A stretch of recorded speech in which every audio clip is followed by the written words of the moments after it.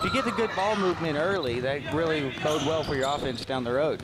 Easy drive all the way in, left-handed and off the glass. Beautiful play by Kayla Green. That was a great move, and anytime you pick up in a man-to-man press like that, there's going to be opportunities to drive the ball, and that's exactly what she did. Yeah, Kayla Green had 15 points against Leander just a few days ago. Still to her right, she finds Dean. Dean, no good. Rebound, Round Rock.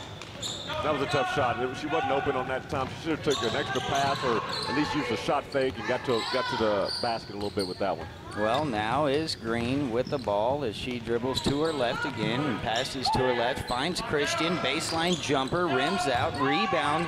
Waco going to be Shania Blake bringing the ball down court. Now looking to find her teammate and does at the top of the key. But going to be called for a travel right there as Erika Duffy did not put the ball on the court. Yeah, she got a little nervous feet there early in the morning tournament. Excuse me.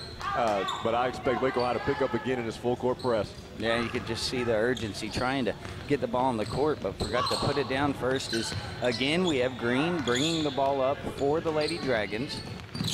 Really likes to use that left hand as she fakes to her left, pulls it back out, and now we're going to get an offensive foul. That one called on Allie Cottrell, and that'll be the first foul that we see early on in this ball game.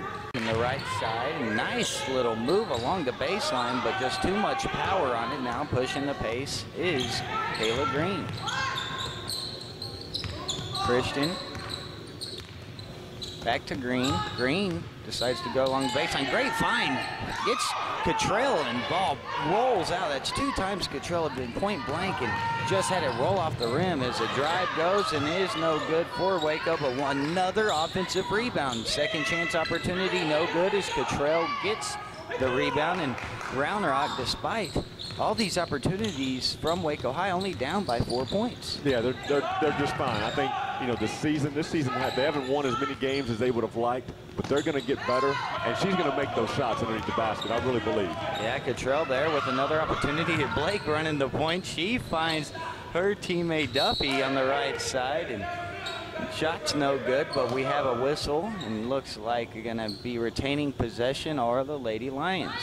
See, man, if I'm Blake right there, I'm kicking it ahead a whole lot earlier and running the lane, sprint to the block and see if you can get the ball back for a basket. And Blake there with a great inside move, but the ball rolls off the rim. It's like a lid's on the rim on both ends as nobody can finish up close. But to see your point there with Blake is she's able to get rid of the ball a bit earlier, can actually receive the pass and use her big body to be able to finish. Well, I tell you, it's awfully early. It's the first game in the tournament, so a lot of teams have a few first game jitters. Yeah, Green there with the home run pass from Christian, burning the press, and you can leak Green out, has the speed to separate. Now it's a 2-point ball game here under 30 seconds left in the first quarter.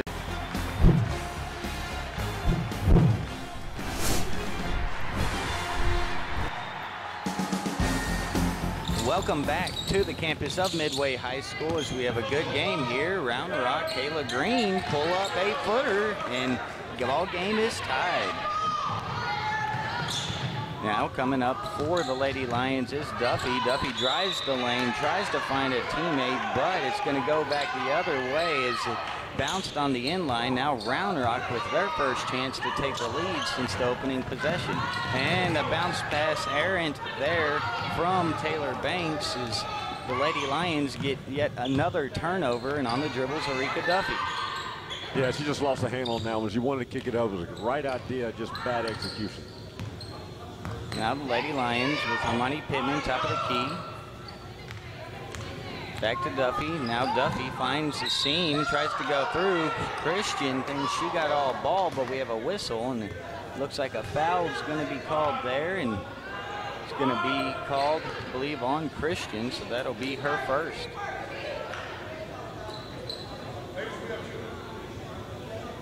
So at the free throw line for the Lady Lions is Erika Duffy. We're tied at 7 here early on in the second quarter. You know, Matt, the first free throw is always the hardest one to make. Yeah, we've seen that a common theme here is each time to the line, we've gotten one, but being the latter half in that first quarter, Duffy's second. No good, 2, and with the rebound now and quickly out to Christian. Now Christian with her eyes up and dribbling off of the foot, but the ball crowd and finding a teammate there. A very smart play on the ground was Taylor Banks, and still able to find it out to a teammate while on her hips. Well, Coach Palazuelos called a timeout there. She saw that nothing was happening with her teammate on the ground with the ball. Instead of risking a turnover, she wanted to call timeout.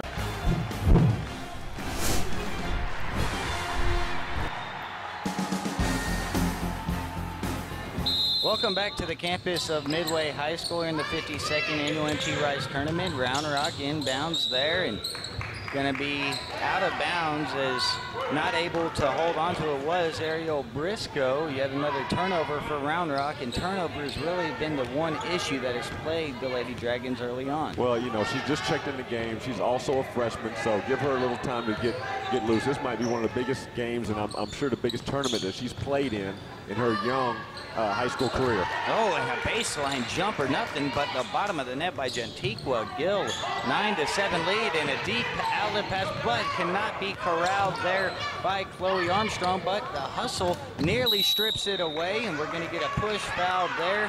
I believe they're going to call that one on Taylor Banks. So Lady Lions will have possession here, and inching up now 16 fouls for the Lady Dragons, so Waco will be shooting the rest of the way.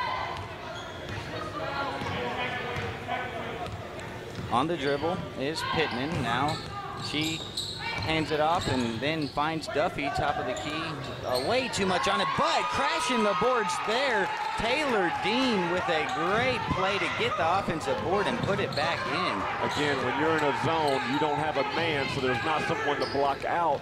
Therefore, it leaves an easy offensive rebound opportunity. Yeah, missed down low by Taylor Banks, nearly able to deflect it away. Now Waco back with the ball. You got Duffy over to the right side, looking to find, and now it's crossed back across, and Duffy back with the ball. And she gets a little bit of a roll, a kiss, a roll, and it's back in. And now there's a quick 6-0 run here the past minute 20 by the Lady Lions. And gonna have a foul there as Green drove straight in on Diamond Irvin, and looks like they're gonna call the foul on Irvin, sending Kayla Green to the line. And Green, we talked about her big game against Leander with 15 points, but also had 9 points most recently just a few days ago at Westwood. Green's done a good job. She's really doing a good job for them and helping keep them in the game. Yeah, she was one that leaked out earlier to break the press. Also had that impressive steal on the far side. So very active here early on in this first half. She's one of the few players, I think, that has some of the speed and quickness to match up with the Waco High Lady Lions. Yep, and Irvin with the rebound is not able to get either free throw on that end. And now Waco with some momentum on a 6-0 run. Duffy with a jumper can be no good, and they're going to get a push, and I believe they're going to call that one on Jantiqua Gill of the Waco High Lady Lions.